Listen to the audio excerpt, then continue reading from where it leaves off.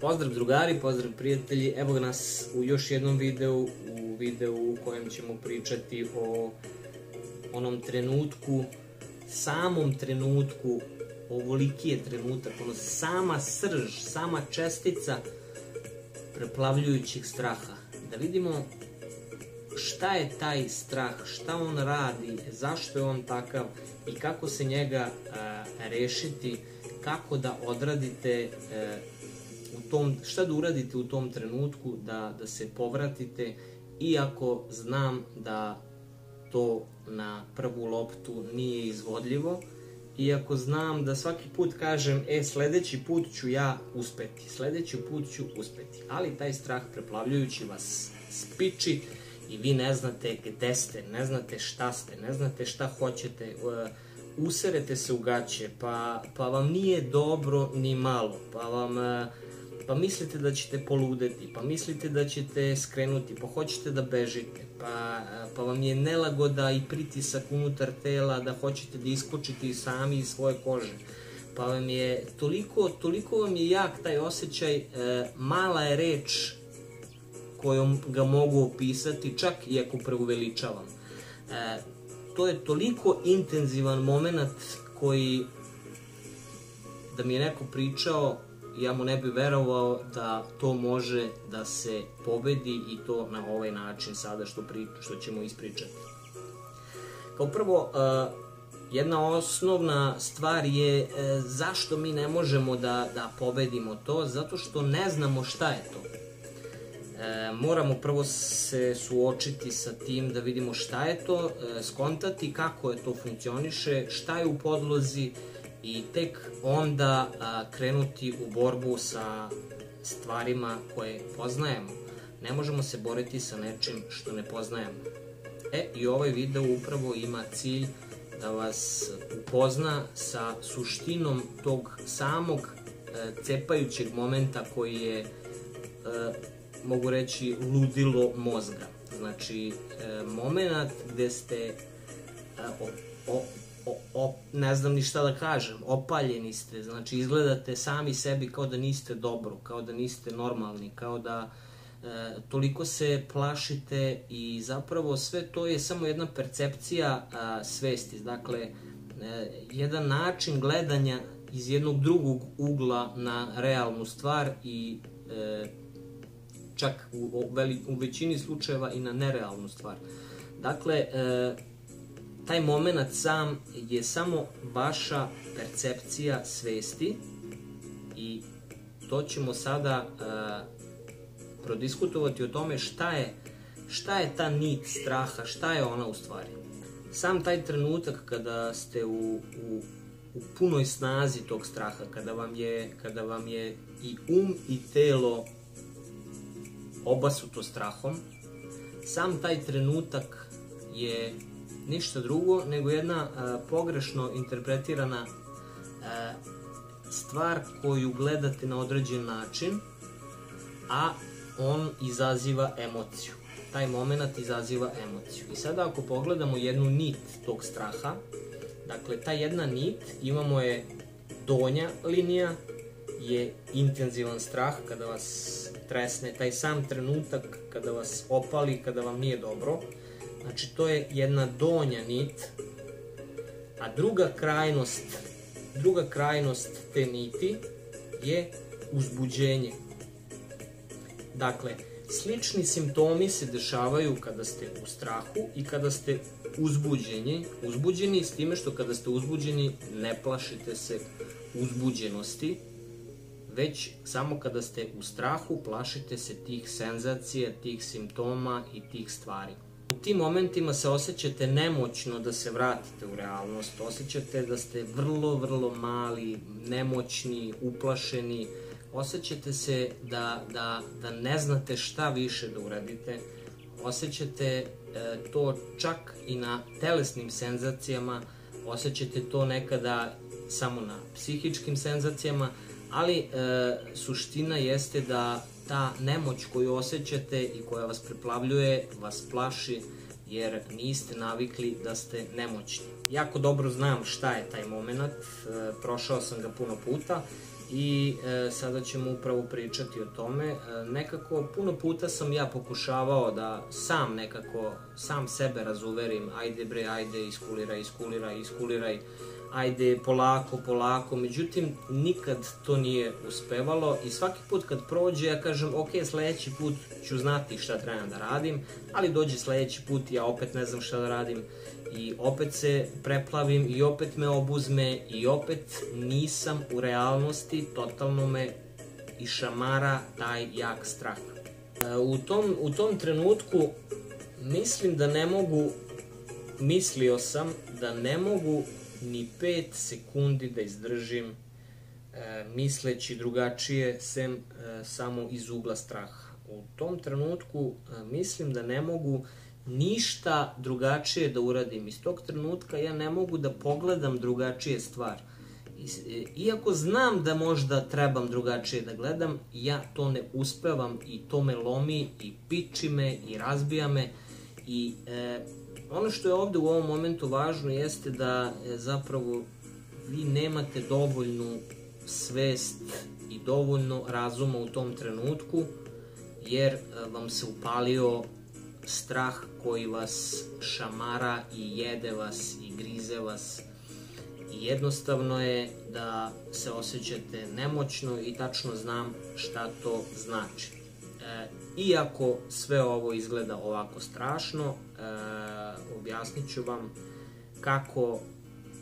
kako sam ja naučio da prevaziđem upravo taj moment koji me šamarao, pizdio, koji me lomio, koji me oduzimao od razuma. Znači, totalno sam se osjećao preplašeno, uplašeno, zbunjeno, ne znam šta da radim, ne znam kome da vrištim, kad ne mogu ni samom sebi da vrištim. Jednostavno, nema i ne postoji nikakav moment izlaza. Ono što je važno u ovom trenutku jeste da ući ćemo sad u taj trenutak jakog straha i u tom trenutku jakog straha jako je važan podsjetnik. Jako je važno da se setite samo ove stvari. Da je to jedna nit, na koju ste pali skroz dole na kraj niti i to je strah. Taj koji vas preplavljuje. Dok je ista ta nit, ali sa druge strane zapravo uzbuđenje.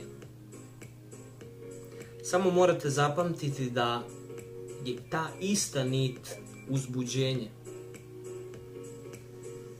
Kako sada to u tom trenutku probuditi? Jednostavno, samo vaša percepcija stvari u tom trenutku okreće se jer se vi plašite tog osjećaja i okreće se onda i počinje da vas jede, zato što je vaša percepcija na tom nivou i tako gleda. Ono što trebate raditi u tom trenutku jeste da, iako znam da ni 5 sekundi ne možete izdržati da mislite drugačije, ali ovog trenutka morate shvatiti da je to ista nit kao i uzbuđenje i da je ta nit na drugom kraju uzbuđenje. Kada ste uzbuđeni, vi se osjećate na neki način radosno, osjećate se puni žara, osjećate se puni elana, osjećate se da treperite unutar sebe, osjećate da ste u fulu. A druga krajnost su iste senzacije te, ali ih vi percepirate drugačije i onda se one okreću na vas i vi se plašite samih senzacija tog straha, tog samog momenta koji vas preplavi. Jako je važno u tom trenutku shvatiti da vam treba podsjetnik, znači na prvom mestu u tom momentu je podsjetnik da je to uzbuđenje. Hteli vi da verujete u ovo ili ne, jako je važno da, iako ne verujete, jako je važno da verujete zato što podsvest ne zna šta je istina, a šta je laž. Vi morate i jedini način jeste da vi verujete u tom trenutku da je to uzbuđenje. Sad kako to dalje ide, sad ćemo da vidimo. Prvi efekat u tom prelamanju iz tog opsedajućeg straha, prvi moment je da se setite ove niti koja je uzbuđenje i koja je dno strah. Znači, to je jedna nit, jedna emocija, s jedne strane je strah, s druge strane je uzbuđenje. Jako je važno da u tom momentu pokušavate samo da se setite te niti da je to uzbuđenje i onda početi od tog trenutka lagati sebe na silu, iako to nije realno. Kad se setim tog momenta, kao ma daj šta ovaj lupa, bi rekao otprilike, ali postoji i podsjetnik koji mi je ovde na ruci. To je podsjetnik, objasnit ću vam kako on funkcioniše, ali jako je važno u tom trenutku da kažete ok, ja sam uzbuđen, ja volim ovaj osjećaj, ja volim ovaj osjećaj, ja obožavam ovaj osjećaj, ja sam sada uzbuđen, ja se ne plašim. Sad, ovo nije moguće dugo izdržati u ovom momentu, znači ja kažem da nije moguće ni 5 sekundi, ali pokušajte 2 sekunde. Znači, 2 sekunde pokušajte, pa kad ne upali, a neće odmah, onda malo se plašite opet, pa onda opet pokušajte 2 sekunde da ubedite sebe da je to uzbuđenje. Pa onda opet se plašite, što je normalno. Znači, poenta jeste da se rasklima strah. Znači, da mi našem mozgu, da ga zbunimo, da se on rasklima. Jer kada se on rasklima, on gubi na snazi. Ovo nam je potrebna odluka da uradimo nešto, sada ćemo vidjeti šta, ali prva stvar je podsjetnik da je to nit koja ima u podnožju strah, a u vrhu je uzbuđenje. Dakle, 2 sekunde, po 2 sekunde, po 2 sekunde, po 2 sekunde, pokušavajte da se probudite, odnosno da shvatite u tom trenutku da je to uzbuđenje. Iako to neće da vam deluje realno u tom trenutku, ali potrebno je da pokušate, samo da pokušate, da donesete tu odluku, da se trgnete i da kažete sebi ovo je uzbuđenje, ovo nije strah, ovo je uzbuđenje, ovo nije strah. Samo 2 sekunde, pa onda se plašite, pa opet 2 sekunde, pa se opet plašite. Pa opet 2 sekunde, ok, plašite se, nije problem, plašite se, nije problem, jer ako pokušavate da se dovedete do stanja svesti gde vam je to uzbuđenje, a ista je nit, ista emocija, onda ćete vrlo ubrzo osetiti olakšanje, vrlo brzo ćete osetiti ako pokušate 2 sekunde da se trgnete iz tog momenta tako što ćete znati da je to u tom trenutku uzbuđenje. Ovo je gumica za tegle koju možete staviti na ruku i neka vam bude kao narukvica. Onog trenutka kada vam je potrebna, a potrebna je u tom trenutku jaka odluka da nećete tako da se osjećate, i ta odluka je na vama isključivo, ta odluka je isključivo na vama i ono što je potrebno da tog trenutka uradite, kada pokušate, a vidite da ne možete da odlučite da mislite da je to uzbuđenje, ushićenje, kada vidite da ne možete i kada vas opet preplavljuje strah i opet, pustite ga i samo na 2 sekunde mislite da je to uzbuđenje. I ova gumica će biti jedan trzaj, jedno peckanje. Peckate se svaki put, ali nikako nemojte da se peckate ako niste odlučili da mislite da je to uzbuđenje. Dakle, nemojte da zloupotrebljavate ovu gumicu, da se samo ovako lupkate, kao neće, ne radi.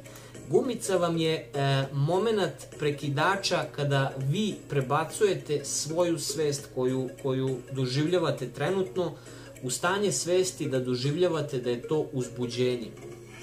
Dakle, osjećam jak strah, preplavljen sam, haos i nije mi dobro, ali video sam gumicu na ruci, ma ko će sad da misli na gumicu, ma kakva gumica, ja sam sad u strahu i meni nije dobro, meni je haos, jao, jao, jao, kuku, kuku, ali pogledam opet tu gumicu i kažem, ok, daj, ajde, ne smem da ju zloupotrebim, ne smem, ajde, probat ću 2 sekunde da budem uzbuđen i da shvatim da je to uzbuđenje. Probat ću i pre nego što probate da donesete tu odluku, neka vam gumica bude prekidač kao na svetlu, klik, klak. Znači, kada čujete ovaj zvuk, tog trenutka se prepustite strahu, ovako ga pustite i samo zažmurite i kažite 2 sekunde, ja sam uzbuđen, ja sam uzbuđen, ja sam uzbuđen, ok, i pustite ga. Neka vas opet preplavi strah i onda ćete kazati, ma šta lupa ovaj čovjek, kakve on priča. Ali, tog trenutka ste uradili stvar za koju vam treba pružiti čovjek ruku. Tada ste pobedili sebe. Kada pobedite sebe, shvatit ćete da ne može vam niko ništa, ni taj strah. I tog momenta kada vi opet rešite, opet gledate gumicu, malo ćete osjetiti da ste tog trenutka, wow, uspeo sam to da odradim, wow, ajde da probam još jednom, ali ne smete da je puknete, a da ne uđete u tu emociju. Znači, ok, preplavljuje me strah opet, i ajde, pukći ću gumicu i opet ću se baciti i kazat ću, uzbuđen sam, wow, hoću još, daj mi još, kako mi je ovo dobro, jao, kako mi je strava, jao, 2, 3 sekunde, 4 sekunde, bravo, pružam vam ruku, vi ste kraljevi, uspeli ste, vi ste kraljevi, ali ste svesni da ste kraljevi vlastitog života tog trenutka. I onda ćete krenuti da se osjećate momentalno bolje, ako ne, ponovite, opet se opalite i opet uđite, ali nikako ne zloupotrebljavajte gumicu da se lupite, a da niste ušli u moment kada gledate na to da je to bezazleno i da je to samo ona nit koja na drugom kraju ima osjećaj ushićenosti i uzbuđenosti. Dakle, ne smete da dozvolite da sebe lažete sa ovime. Ovo je jako važno, ovo vam je samo prekidač, nemojte da pravite kratke spojeve, nego upalite svest i razum ovim trenutkom kada pukne, momentalno se bacite i kažete, wow, ja sam uzbuđen, ja se u stvari ne plašim, ja sam u stvari uzbuđen. Prevarite svoju podsvest, prevarite se, namerno se prevarite jer vaša podsvest ne zna šta je laž, šta je istina. I ovo radi. Što više ovo praktikujete, to ćete sve lakše i lakše da odigravate ovu stvar, jer ova stvar je čudo, jer ovo saznanje je čudo, ova stvar je čudo i važno je pokušavati. Ako ne uspete, to samo znači da niste doneli odluku koju ste hteli. A vaša odluka je da shvatite da je to uzbuđenje, a ne moment kada ste u preplavljujućem strahu koji vas prži i razbija. Eto, ovo bi bio ukratko onako opis o tome šta je kod mene jako dobro radilo. Naravno, ja sam ovo sad stavio gumicu zbog snimanja, ali ja više nemam takve momente da se preplavljujem. To je iza mene i ovo sam vam demonstrirao šta da činite da prevarite svoj um. Ovo je jako važno i jako ne smete, ovo zapamtite, ovo ne smete da prevarite jer ste tada prevarili sebe. Kada se puknete, odlučite. Svaki pucanj neka bude vaša odluka. Odluka da mislite da je to uzbuđenje, a ne strah. I kada prođe neko vreme, bacit ćete i vi tu gumicu i reći ćete sami sebi sledeći put kada vas uhvati i bez gumice reći ćete wow, uzbuđen sam, Znaćete da ste prevarili sebe, znaćete kada skontate da ste prevarili sebe, nekako iznad toga ćete otići i nema više tog straha za koji nećete znati da je to samo strah, da je to samo emocija, da to niste vi i da to nije vaša stvarna opasnost. Eto, drugari, nadam se da vam se svideo video. Ako vam se svideo, lajkujte. Ako vam se nije svideo, dislajkujte i vidimo se u narednom videu. Ćao drugari, pozdrav!